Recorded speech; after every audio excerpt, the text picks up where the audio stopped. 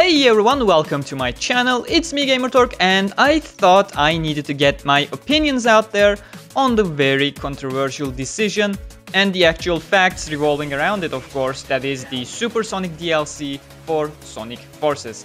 And by the way, the reason why you won't see Supersonic footage on this video is because I am back in Turkey and my TV here is not compatible with my capture card, so I couldn't record any footage for it. Now, if you don't know what the fuss is all about a week ago, Sonic Team finally released Supersonic for both Classic and Modern on Sonic Forces, not via an update, but via an additional DLC. Right now, as of December 29th, 2017, you can go to your PlayStation Store, Xbox Store or Steam and download the Supersonic DLC for free. However, if you don't do this before January 23rd, 2018, the DLC will change into a $2 downloadable behind a paywall. And I have two issues with this, one being a personal opinion, the other being an overall problem as the concept that is Supersonic and how it was established in the past 25 years that it has been available since Sonic 2. Let me be perfectly clear, and you probably know this if you watched my ultimate review on Sonic Forces. I am no Sonic Forces hater, especially on my channel. You will not be seeing me taking any sides, I will just be pointing things at you. I will make it clear if something is my opinion, and you can choose to agree or disagree with those. Tastes are personal, and it is good to see other perspectives, as long as they are grounded in a logic that actually makes sense. I defended Sonic Forces on my review because most of the hate did not really make any sense in any logic. People who hated the game only came up with shallow arguments and couldn't back up most of their points. But it has to be reminded that being a blind fanboy is just as dangerous as being a blind hater, and if the person who responded my criticism with no substantial argument and with varieties of "it's just my opinion" or "if you say so," when I was actually talking about actual facts, concepts that have been strongly established 25 years ago, and various other trends in the gaming industry as a whole, I hope you take notice, or you will be looking at the Sonic version of Battlefront 2, a fiasco so big that disrespects players so much that even an unkillable franchise like Sonic won't be living through. People can move on from bad games if they enjoy a certain series. That is why we survive games like Sonic 06 and Rise of Lyric. People, however, do not forget when and how they have been disrespected as a consumer. This can be as big as the gaming industry crash back from before I was even born, destroying multiple gaming companies. And such things are not only present in the gaming industry either. Similar bubbles can be observed in tons of other industries as well. Or the result can be as small as shutting down a single studio, like it constantly happens over there at EA, killing multiple franchises along with multiple studios. And whether you like it or not, Sonic Team is the heart and soul of the Sonic the Hedgehog franchise. So my point here is, being a blind fanboy can actually be more effective at destroying something you like than, being an actual hater. And certain things have to be criticized if a company oversteps certain boundaries. So, with the long background on why the current situation is actually dangerous, let me start with my personal opinion. You're welcome to agree or disagree with this one. Unlike the next one that I'm gonna talk about, this is just my perspective on things. This is not even about the DLC coming behind a paywall. This is mainly about the fact that Supersonic is unlocked via a DLC and not via an in-game achievement. Ever since Supersonic came to be, he was unlocked through certain achievements. Most commonly, it was completing the special stages. From time to time, he was also hidden behind 100% completion, which is a tad bit too much if you ask me, or behind a story completion like the adventure games. The fact that Supersonic is now unlocked via a download rather than a certain accomplishment heavily takes away from the fun for me. Supersonic has always been a reward. The main appeal of Supersonic for me was that it was a sign that I achieved something, not that he was slightly faster or jumped slightly higher. Heck, in certain cases those can even counted among the negatives because Sonic becomes so uncontrollable.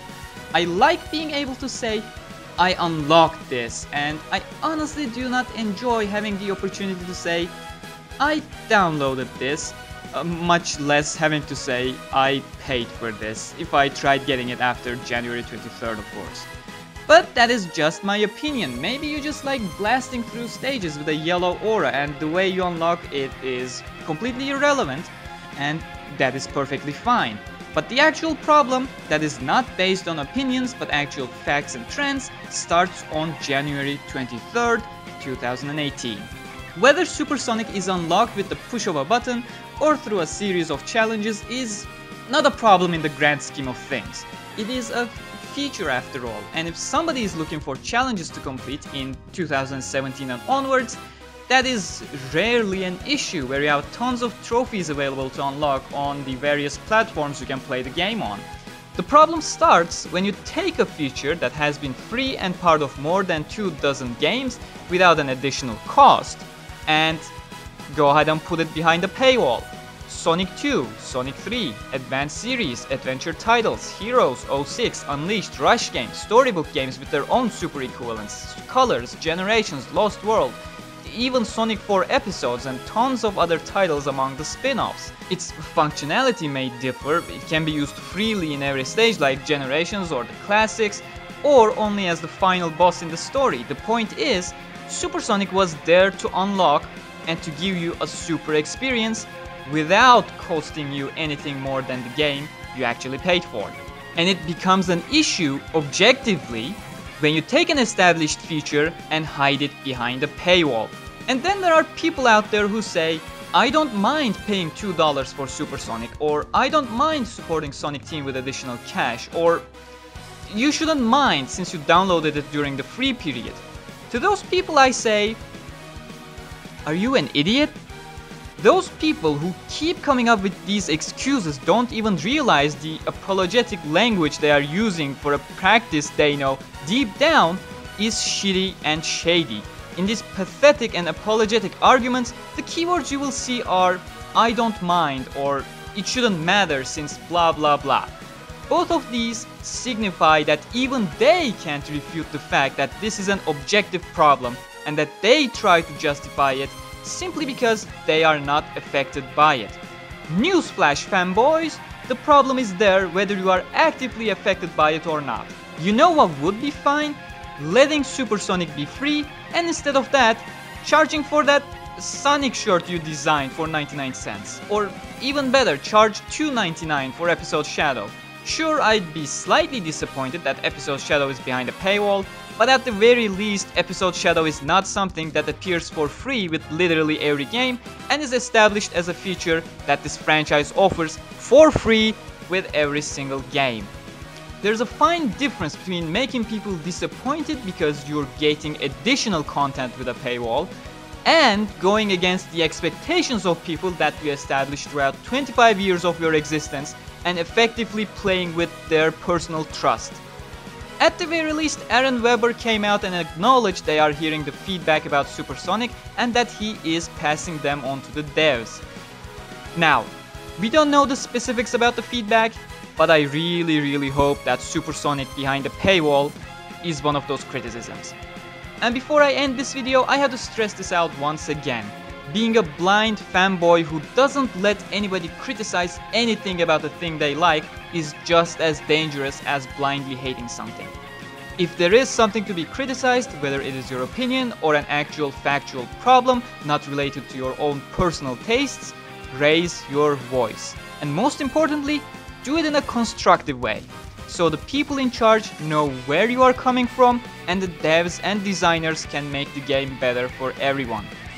I hope this video shines some light as to why Supersonic DLC behind a paywall is a problem, and I hope we can all make a difference in the long run by telling them that we don't appreciate and why we don't appreciate it. But with that said, you can find me on facebook.com/Gamerturk and on Twitter at Gamerturk95. Please do like and comment and spread the word. Subscribe for more on Sonic and many others, and if you really enjoy my content, do consider checking my Patreon on patreon.com/Gamerturk. I'll be seeing you with more regular content after the first week of January. Now, let's see how long this video will take to upload with my shitty Turkish internet speed.